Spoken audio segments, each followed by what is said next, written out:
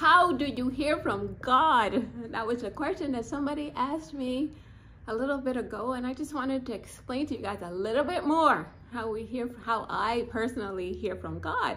Like yesterday, I came home from the office. I needed to focus on some work, so I debated where to go to work. So I decided to just settle down in our bedroom, and I'm there, and this person called me, Vicky. And all of a sudden, God will just took my attention to this box, Vicky.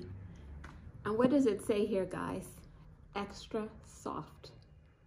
And believe it or not, this extra soft showing up on this box was God talking to me that he needs me to be extra soft. Like he needs me to be extra patient, extra gentle, extra loving, extra forgiving, extra humble, extra compassionate. You know, all these gentle and soft qualities, he wants me to practice those. And I picked up on that message from him and say, okay, boss, you got it. I'm going to be extra soft.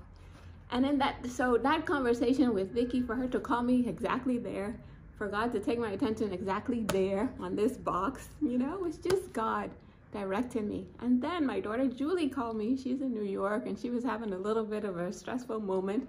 And I said, Julie, let's have an appointment with God. So I went to my Facebook, debating which of my old posts to read to her. And I landed on one where Carrie gave me a message from God about being strong. And from Joshua 1:9 said, haven't I commanded you to be strong and courageous? And it was from the Joshua 1:1 chapter that Carrie said that God repeated that 4 times. That is a command. I say, Julie, this is a command from God that you have to be strong and courageous. And that was a post that I kept telling her, Julie, you got to be strong. And every moment you're going to tap into God and ask him, God, what is your perspective on this situation?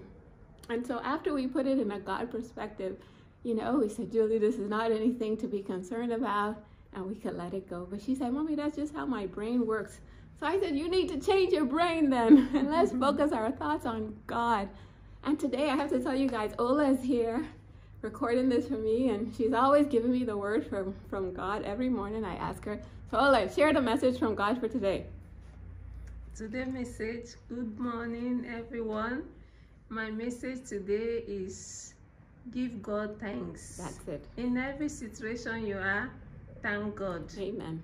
No matter the situation, no matter things that is happening, you have to thank God. Amen. You have to glorify his name because he's the King of Kings, the Amen. Lord of Lords, Ancient of Days. Amen. He's the one that will answer you. Amen. That is my words for today. Amen. And so that's what gives us the reason. Because you see this band I'm wearing, Ola, it says, Child of the King. Yes, sir. That gives me the reason to be strong. And that gives me the reason to be soft. If he tells me to be soft, I say, okay, boss, you know? And I just want us, like I spoke in the video yesterday, being faithful to God, man. What is it God wants us to do? So every moment we got to switch up. Is it the moment that God is calling me to be strong? Is it a moment God is calling me to be extra soft? And all day, guys, all day, I want our lives like this with God in every second, every moment. We need him. We need him. We need him. This life is too hard, right, Ola? Yes, sir. And just keep our focus on God in every yes, moment. sir. That's my prayer for all of us. And make ourselves happy. Amen. I second that.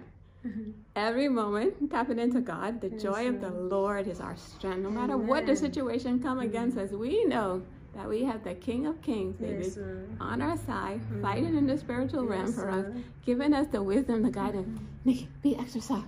Julie, be strong. Every moment. We got him. Peace. He's strong. Press it again.